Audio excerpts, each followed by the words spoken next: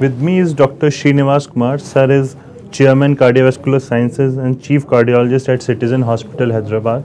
So welcome to the CSI TV studio, sir. Good afternoon. So we like to discuss little bit on the left main disease. So what's new in that space?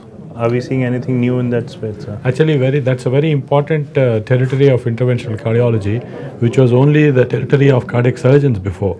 Now we have newer data with Excel study coming up showing that even the PCI with stenting performs well like surgery before. Okay. And it's important to do the technique right, but we have to take a help of imaging guidance like intravascular ultrasound and IVUS, okay, and OCT like optical coherence tomography, and do the procedure right to have the good results on the follow-up. Okay. Okay. So in under-trained cardiologist, PCI can give you an equally good results like a CABG procedure? Yeah, actually that is what is encouraging data of Excel. In fact, the first 2-3 years, it performed slightly better than CABG, though the events were catching up later. Okay. That is because of less of TLRs happening, and then better quality of stents happening, and the technology of stenting of left main improved. Most of the thing is done, 77% were done with the imaging guidance, intravascular ultrasound guidance. I think that made all the difference, and availability of newer drugs also helps in it. So what about the antiplatelet agents? Are the similar antiplatelet agent need to cover in these patients, or is there? This is a high risk complex PCI situations. We need to take help of better quality antiplatelet drugs. Like previously all of us were aware of using aspirin and clopidogrel. Now we have these newer more potent antiplatelet drugs like prasugrel and ticagrelor which has come up. Yes. All the advantages of each of them and where to use them, where not to use them were all discussed in my talk in the afternoon today. And because of these better quality of antiplatelet drugs available, the most dreadful worry of subacute stent thrombosis, so-called where the stents used to clot, is dramatically come down. Thereby patients significantly improved outcomes on follow-up. So what should be the duration for dual antiplatelet therapy? Yeah, that's most thing which is going on, most of the discussion. But in India, we tend to use them for a year.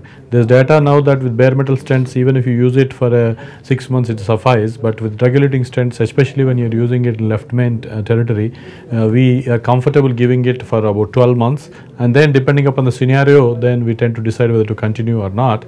Along with dual antiplatelet therapy, another important drug is a high-dose aggressive statin therapy, which is also important to prevent complications on follow-up of intervention. So high dose statin also to be given for a year, or that need to be continued? Yeah, ideally if cost is not an issue, it can be given further long, maybe lifelong. But in India, we always weigh cost-benefit analysis. So at least for first 3 to 6 months post-procedure, where the chance of restenosis is high, we tend to give them at least for a year. And then depending upon the lipid levels which the patient has, we tend to decide.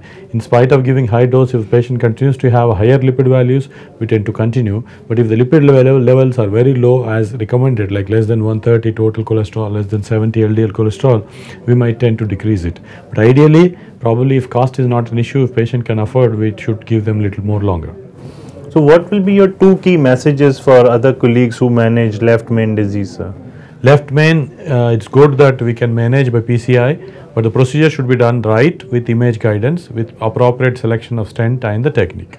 And second important thing is not only the procedure, even after the procedure, continuing the dual antiplatelet therapy and high-dose statin is important to maintain these results longer so as to be equally efficacious or sometimes better than surgery.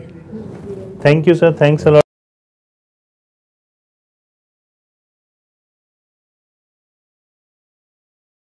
Actually, that's a very important territory of interventional cardiology, which was only the territory of cardiac surgeons before.